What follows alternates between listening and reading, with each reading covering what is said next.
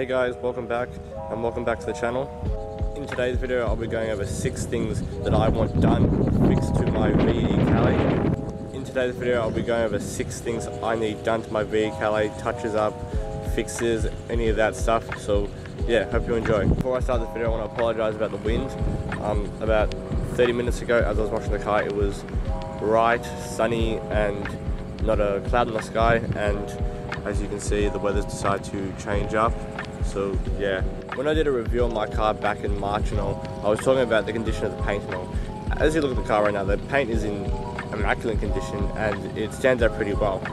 If you look around, there's not really any scratches on the side except for a couple of scuffs and all, and wherever you take photos or stand, it's always bright, whether it's daytime, nighttime, whatever.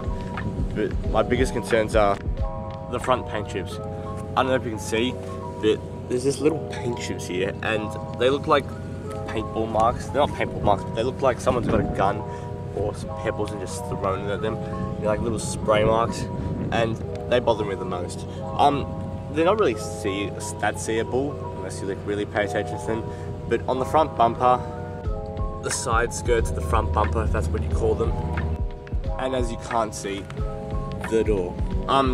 Yeah, this is probably not really that concerning to me, but I guess if I was to spend the money I would try and fix the door because they do look like bullet marks, and if you go closely up to them they're kind of like in the paint. So yeah, if I was to get this resprayed I would probably get it resprayed around the summertime. I'm not really focused on respraying the front bumper. It's not one of my biggest things right now. I kind of want to save up for other stuff like a dirt bike, and I guess if I was to start all this massive project on redoing my car, it'd be next year.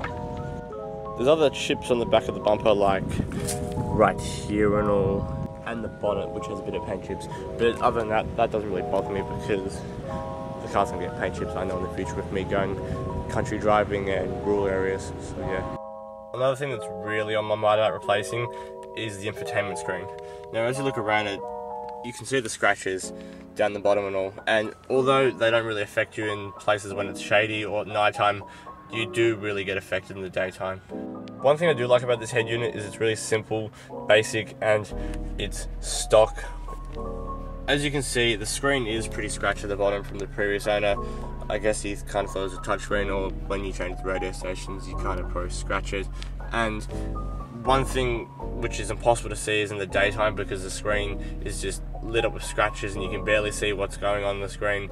At night time it is pretty easy to see because it's dark and the scratches don't show up, and even in places like this when there's shade and all. But yeah, the screen, it needs to be replaced. I found out ways where you can literally just open this up and pull the screen out, which is a nice simple thing. And if you want to get a replacement screen, you don't need to take out the whole system. I think you just need to take this screen out, which is just like a face cover. I'm not 100% sure on that, that's why I'm trying to research about that.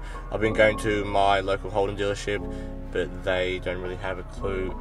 They do, but I have to wait till Monday, which is tomorrow, to go to the Holden certified service because the current dealership doesn't have a clue on Holden. You're probably asking, oh, why replace the screen where you can get like a Calais unit or an off-brand aftermarket thing. Well, the thing is one thing is, A, I don't have the money for a Calais unit as they are $800 or more, and number 2, I'm very big on how the car looks stock. I like when it comes out of the dealership fresh. I don't like when people mod their cars. I'm all about nostalgia, stock, simple, and my goal is to keep this car for a long time. And I do like it when I hop into other people's cars like Commodores and Calais and they have the stock screen, it's all nice. So I want mine to be the exact same, but it's not going to fly by with the scratches on the screen. So yeah, that's one of my second things I want to do. Number 3, the wheel. As you can see, these bits here are coming off, and it's a very big common thing for the VE Commodore. It's not just mine that does it, it's a majority of VEs that do it. My dad's is doing it, and I've seen many other people that has theirs doing it as well, which is just, the glue just likes to come off.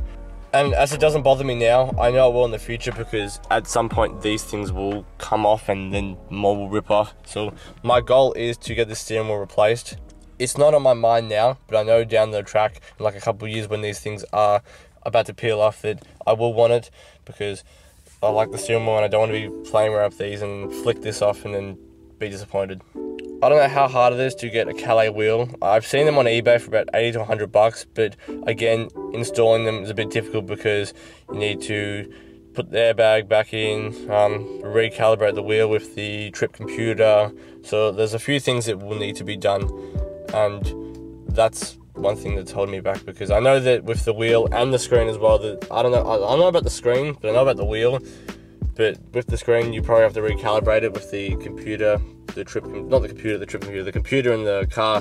So if you want to press aux or ASM or help or whatever button, it will recognize. Another thing for me that I really want to get replaced is the speaker system in this car. Although the speaker system in this car is incredible, there's one thing that's wrong with it. They're crackling, therefore they've shit themselves. This speaker and this speaker have both shut themselves, and when playing songs with have really good treble, they crackle. It's really annoying because it just ruins the audio of the music. When you're sitting in the back of the car behind the driver's side, this speaker here is very quiet as well. I think it's kind of going down, but literally you'll be sitting and all you hear is music coming louder from here and louder from over here, but it'll be really quiet here. And as much as I don't carry passengers now, when I do go to my Grand Prix, I know that I will be carrying people, and I don't want them to have a bad experience in the back because the speakers are broken. And also I want good quality speakers when driving as well. If I was to replace the speakers, I would be getting these back speakers here because there is an indent, and if you did opt for the Calais V, SSV, you would get a back speaker behind the seat. So if I was to replace the speakers, I would get a speaker behind the seats because they both go there and there. If I was to replace the speakers, I don't know if I'd go with a stock speaker like the Calais, or even upgrade to the Caprice by going to a Wreckers and just grabbing one off a old Caprice that's been in an accident. Or I don't know if I'd go with something like Alpine or other speaker brands like Bose and all. I need to do a bit of research first before I buy the speakers, but yeah, my biggest option would be going back to stock if the other brands are too expensive, because I have been to places like Autobahn and Supercheap Auto and I've tried their speakers, and for 200 bucks you're getting a basic speaker that you probably get in a Ford Mondeo, which is cheap and garbage. And I'd rather go towards something like a Caprice and grab something out and chuck them in here, because I know that the door cards would be the exact same for the Caprice and the Calais. I never really did a video on this, but as you can see, there is pins in my roof liner, and they also at the back as well, and that is because my roof liner is coming down, but it's coming down. So my goal is to get this roof liner replaced. The roof liner isn't really the best, it's kind of coming down a lot. I've had to use quite a few pins actually to keep it stuck up. So far those pins are doing the job, but I know in the summertime that these will come down, and I know that it will just go blop and it will annoy me the most. The roof isn't cheap to repair as well. It is about an $800 job, especially with it being a sedan, and it's not a wagon nor a ute, so it's actually pretty difficult to get out of the car. So yeah, it's about an $800 job, which I'll probably do around the summertime, because I know that it will get hot and this thing will just drop even more and the glue will just unstick. So yeah, my goal is to get this thing done in the summertime. I know this is not really a repair and all, but I guess it's kind of a must. I do really need a tow bar for this car, and I was going to install it mid-year, but I had other things up and I was spending a bit too much money on events like whatever came on, like the Grand Prix, and Sandown's kind of put me down as well, because I was supposed to buy it around like 2 weeks ago. So I will try and find a tow bar for me, because I do need it when I want to tow dirt bikes and my Grand Prix. But yeah, so far she's gonna have nothing on the back. But yeah, my goal is to get a tow bar for the car so I can tow anything I want. I know this has been a short video, but I do hope that you enjoyed